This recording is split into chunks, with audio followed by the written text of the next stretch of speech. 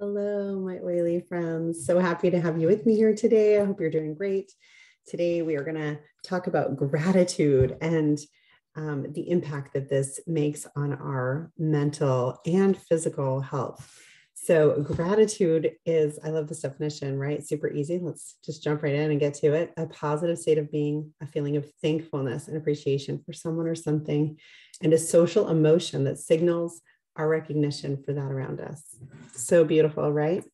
And what we think about comes about, and what we focus on grows. So let's focus on positivity and gratitude and create more of it in our lives and attract more of it and have a better and best life.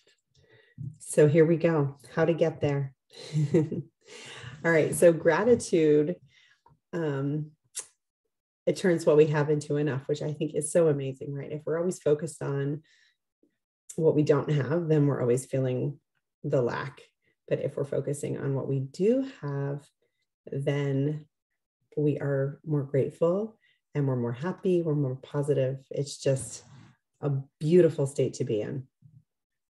Okay, so I thought this was very cool. There are a lot of perks physically and mentally, like I just said before, about being grateful. So we'll just read through them here together. So gratitude opens the door to more relationships. That makes sense, right? Because you're a happier person, more people want to be around you. You want to be around other people. It improves your physical health, which is amazing. It improves your psychological health, not health, and that makes sense to me. It enhances empathy, and reduces aggression. Makes sense. Grateful people sleep better. We'll talk more about this toward the end here, but that's pretty cool. It improves self-esteem, and it increases mental strength, meaning it's helping you lower stress and overcome trauma and increase resilience. So some pretty cool benefits, right? And like I said, we'll talk more about these in a minute. Okay, so what if you're just not feeling it? You're having a hard time getting into that grateful space. What are some oils that can help you get there? So we have spikenard, which is, I got to be honest, it's not my favorite oil. I don't love the smell of it. I don't use it very often, but it has some incredible emotional benefits. So to use it for emotional benefits, this little picture here is taken from the Essential Emotions and Essential Oils book. I love that book.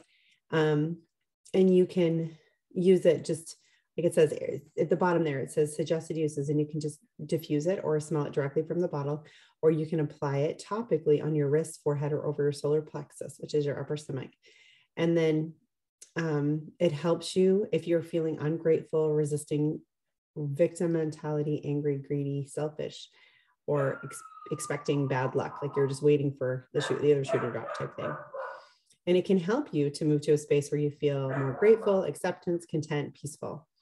So, and if you can read through this, it's a beautiful write-up that they have in this book. It's just so beautiful. So just part of it is just, we'll read the top little part there. Spikenard encourages the appreciation for life. It addresses patterns of ingratitude where individuals see themselves as targets of bad luck or victims of their life circumstances. This perception can often lead to feelings of blame and anger. For instance, if you hear somebody saying like, why does this always happen to me? Or, why can't I just catch a break? Spikenard would be a great one to use for those emotions to help work through that stuff. Okay, and if you don't have spikenard and you're looking for some other oils, this is also from the Emotions and Essential Oils book. It says other oils that you can use to help you get into that space are wild orange, helichrysum, pastance, Douglas fir, lime, manuka, magnolia, beautiful harvest spice, or the hygge oil. And then it talks about what can you journal through to help you process through this. And so a journaling prompt is, do I recognize the good in my life? Do struggles make me feel important? And then an affirmation to say with it is, I can now recognize and savor the good in my life. And then for I thought to meditate on and to visualize is seeing the good things in life magnified and enhanced in your mind's eye. Invite more good to enter the space. Anyway, so there you go. So some good ways to help bring gratitude into your life. Okay, and what about a blend? What if you need a roller bottle and you just want to grab it if you want to use it before you meditate or before you go to bed at night or before you're journaling or whatever? This is a gratitude blend. I think it's brilliant. So it's 5 drops of bergamot, which is great for helping with negative self-talk, 5 drops of frankincense, 3 drops of geranium, which is oil of love and trust, 5 drops of wild orange, which helps with abundance, 3 drops of Siberian fir that helps with letting go of old habits carried on by your family members, 3 drops of clove, and then you put all that in a 10 ml roller and then fill it up with fractionated coconut oil. Anyway, so it sounds like a beautiful blend. And then this is a diffuser blend I found. I tried this one out and it does smell really good. It's very grounding and yet uplifting at the same time. And it's 3 drops of cypress, 2 drops of sandalwood, and 2 drops of Siberian fir. And it was good. Anyway, so those are the things that help bring about gratitude. Okay, then I found this. I thought this was really cool. So research shows that people who practice gratitude experience significant improvements in their physical, mental, and emotional health. And studies show that writing in a gratitude journal for just a few minutes a day can improve your well-being by over 10%. Such a simple habit for an amazing result. An attitude of gratitude also lowers stress levels, increases energy, improves sleep, and it releases more endorphins. I love it. And this says, oh, and it's a massive impact on the quality of your relationship, personal and professional relationships. Sorry, personal and professional. Anyway, so it's just amazing, right? A small little step. So with that, we're going to talk about gratitude journals. And have you ever done one before? So I have done them in the past for a few different years. I've kept one for a couple of years. It was great. I loved it. I did it through college, actually.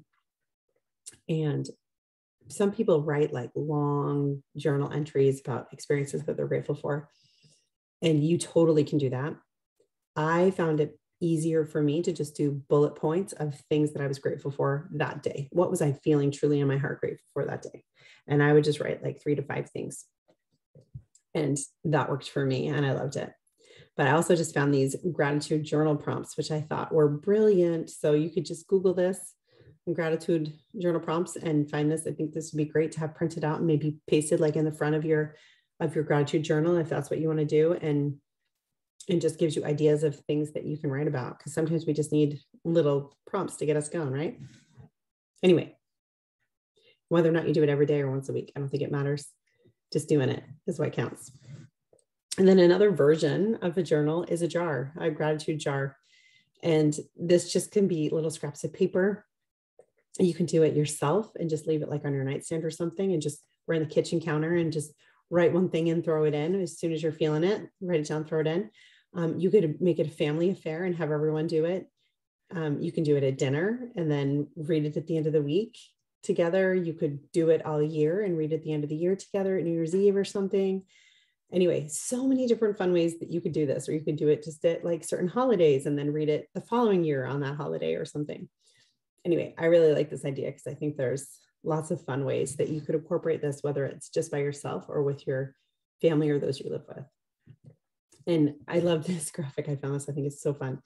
And I love it for basically if you're needing ideas. So you could print this out, put it on the journal jar, or write some of the words down just to give people ideas of things that they can be grateful for and need to be grateful for. Yeah, just so many little things like rocks, I think is on there somewhere. And yeah, stones they have, and plants, and the wind and the rain, just so many beautiful things that we have on our earth that we take for granted and we don't really think about all the time. Anyway, okay, so this is my own little thing that I kind of made up out of a version of a journal jar or gratitude journal. And these are just gratitude thoughts. So I struggle with anxiety from time to time. And this is something that I do that helps me tremendously. I call it the gratitude thoughts, and I put it in my top 10 as far as tools and resources that I use to help me when I'm struggling. And this is usually I like to do this one at night as I'm laying in bed and if I'm having a hard time falling asleep at night. And I will just think about 10 nice things that people have done for me throughout the day, or something somebody's done to help me, or something just, whether it was a text someone sent or a kid helping with the dishes, whatever it was. I try to think of 10 nice things that people in my life did for me for the day. Or maybe it's just the mailman, right? Brought me my mail that day, right? So 10 things like that. And then I try to think of 10 things that I did for other people, or 10 things that I could do like tomorrow for somebody. Anyway, so I just like this. It really helps shift my thinking when I'm worrying or stuck on negative thoughts. This just really helps shift it for me. And I love it. It helps me a lot, especially at night. So I'm going to sleep. Okay. Then this, Vanessa Jean, she is in Australia and she does something called aromatic dressing. Brilliant. Anyway, and she has this little recipe for expressing gratitude. And you basically just mix this together as if you would a perfume, or you can layer them and apply them. And if you've never heard of aromatic dressing, you should look it up and do it. It's pretty cool. And it really helped me learn to love my body in a different way and be grateful for my body. So anyway, I really liked it. I would encourage you to look into it if you hadn't. And that's something that maybe you struggle with, is loving your physical body. But this you can make into a roller, or you can put it in the diffuser, or you could add it to your lotion and put it on your body like that. So lots of fun ways that you could do this one. Okay, so I love this little quote, feeling gratitude and not expressing it is like wrapping a present and not giving it. It's fun, huh? So this one makes me think of social media. So social media can be a difficult thing for a lot of people because they get into the comparison mindset, right? Like thinking, oh, you look at everybody's posts and think that that's their life and that's all there is. And there's never anything bad. And why can't your life be like that? And why can't you go on vacation to that place? Or why can't your kids ever look that cute, or whatever it is, right? And if you find yourself getting in that, one thing that I do that I love to do, and I don't struggle as much with the comparison thing on social media. I love social media, but I know that a lot of people struggle with the comparison thing on there. But anyway, a challenge that I like to do is just to go with the first 5 people in your newsfeed. It doesn't matter who they are and how you know them, and if you really know them or not. Just comment on the first 5 people and pay a sincere compliment or say something positive to the first 5 people regardless. And I love that because it really makes me get outside my comfort zone as far as whether or not it's somebody I want to comment on, and just to think of something nice to say to someone. It's a great act to do. You could also do this if you're out running errands, make a challenge to compliment like 3 strangers, right? And just randomly say something nice. Anyway, I just like doing like stuff like that because it really, I don't know, it just becomes contagious, right? And you want to do more of it. So that's that. Okay, so we'll wrap it back around to some more health benefits. This was really cool. Excuse me, and this is Robert Emmons, who's a gratitude researcher. Like, how amazing that there is somebody who is a gratitude researcher. I think it's awesome. And so he came up with these little benefits of gratitude. He says gratitude improves well-being by 10%, which the same impact as doubling your income. Pretty cool. And we read that one at the beginning. It provides improved immune function. How amazing is this? Okay. So gratitude increases optimism, which studies show enhances the cell-mediated immune system, the way our body fights viruses and bacteria. Pretty amazing. Writing in a gratitude journal can induce the relaxation response, resulting in improved mood, relaxed muscles, lower blood pressure and heart rate. Gratitude improves resiliency to stress and makes you more likely to offer support to others. Gratitude improves relationships, and gratitude makes you friendlier, more social, and more helpful to others. This one I think is the coolest, that it increases sleep quality and sleep duration. It decreases the amount of time that it takes you to fall asleep at night. Amazing. People who have practiced gratitude exercise on average of 40 minutes per week. And the last is gratitude is happiness recognized after the fact to be caused by the kindness of others. Beautiful stuff, right?